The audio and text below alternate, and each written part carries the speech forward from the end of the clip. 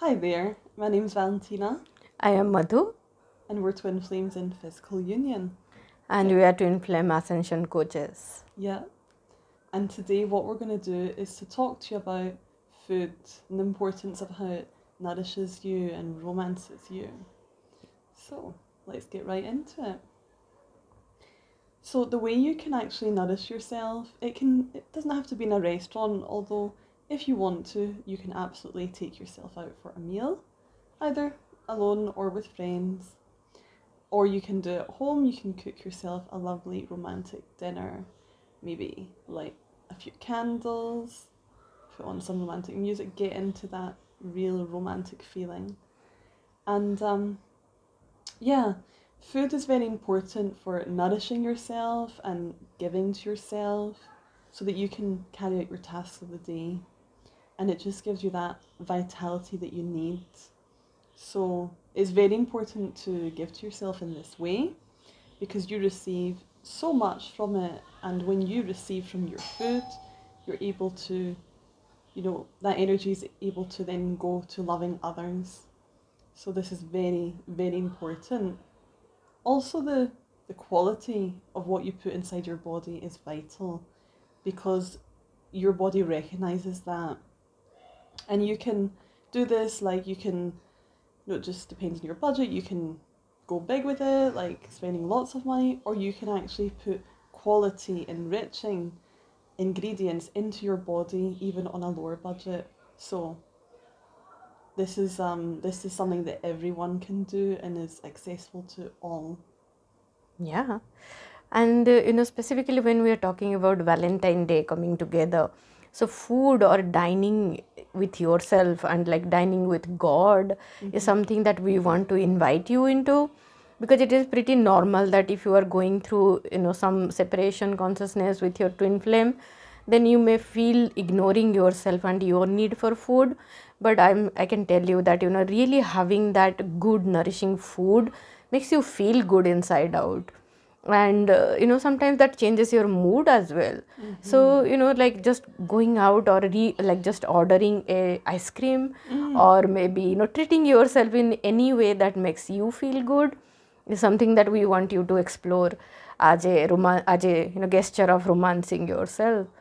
And we want to share, like we have a deep relationship with food, and on a spiritual journey, even Jeff and Shaleia recommend that you cannot ignore the food aspect of your life. It goes hand in hand, like more than what is the quantity you are putting into just to satisfy yourself or fill yourself up, or you are really engaging with your food to feel good, and like that quality, like really feeling satisfied emotionally and also physically.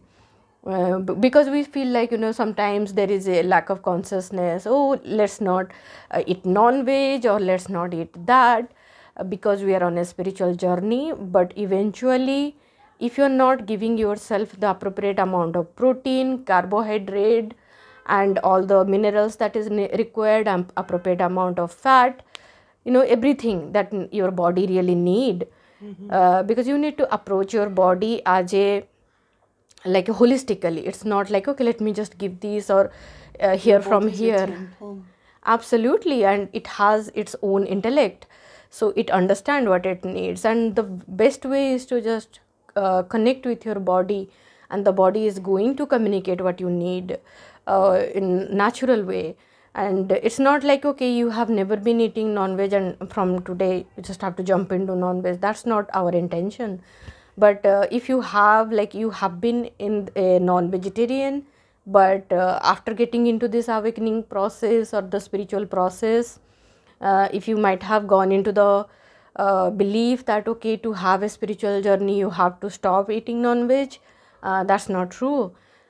Because your body is naturally designed to process non-veg, and your body needs protein on a good level. And then you just need to see food as a relationship with non-veg as like a food, as a source of protein that gives you, that helps you to ground, because it is very much necessary.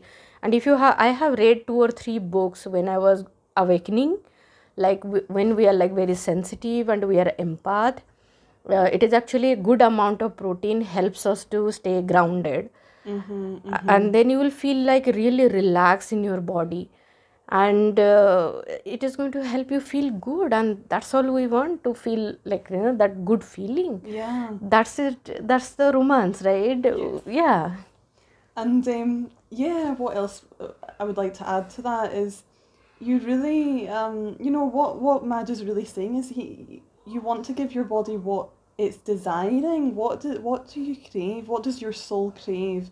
Because when you do that, it's like you give your soul what it needs, and that feels amazing. Like, I had this amazing hot chocolate today, and I just can't stop talking about it. Thinking about that hot chocolate. Oh, with the whipped cream and the chocolate on top. Oh, amazing. So when you give to yourself, it's not just about the physical body, it's also the soul. They're one, and you're really like feeding your soul as well. And something else I would like to share, you just do what feels right to you. If you feel like you're in a place where you're like craving only being vegetarian and you feel in alignment with that, then do that. If you feel like, hey, I'm a carnivore, I love my meat, do that, that's fine. There's no set rule, you just give your soul what it needs in that moment. And also, what I would like to add is, like, I know that people, I feel like they really equate dining and eating well. They think, oh, I need to have a date to do that, or I have to have a boyfriend, girlfriend, husband or wife. And if they're single, or in their twin flame union, like on the twin flame journey, committed to their twin flame but not yet in physical union, they might feel like, oh, I don't deserve that, or it's just me, like, why should I cook this meal just for a single person? But this is absolutely not true. When you give to yourself, you're giving to your union, and you're number one. You need to care for yourself. Yep. Yeah. You are the center of your universe. So care for yourself, really just order that food that you are really craving and you're just numbing out to it. Just say yes to it and just enjoy, for as a treat to yourself, to romance yourself.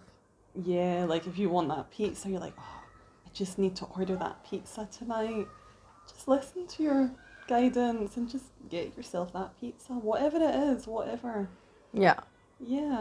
Yeah, it's like, really having a loving relationship with food, and dining is such a beautiful aspect of your life. And it gives energy, it improves your vitality, and which is very much necessary when you are on an awakening journey. Because in the awakening process you need more energy, because there is a lot of emotions and everything moving through you. So it is very much necessary that you support yourself through food as well. Yeah, an example I can give that happened to me in the last few days, so that you can maybe relate for yourself, your own unique experience with food and drink. I tried this amazing Indian tea. Oh, it's just amazing. And it just was sweet and perfect. And then I was like, now that I've tried it, I feel like I require this to support myself every day to do my work. So now every day I drink a little cup of this Indian tea, and it just satisfies my soul. I feel so good. So you'll have your own things that you feel, okay, this is going to support me in my work. When you give to yourself what you need, and you really receive, and you're benefiting, and it just feels good, you feel taken care of, you can then, release that energy from going out the way, to the universe. So, absolutely, yeah. So say yes to that cup of tea, or say yes to that, chocolate milkshake. So yeah, God, God is happy when you are happy. So make yourself happy and romance yourself the way you want to romance yourself. Yeah. It's a matter of listening to your heart and just saying yes to it. You're your own king or queen, so yeah, treat yourself like one. Absolutely. Yeah, feeling complete there? Yeah. Yeah, really enjoyed this video. Thank you. I'll see you next time. Bye-bye.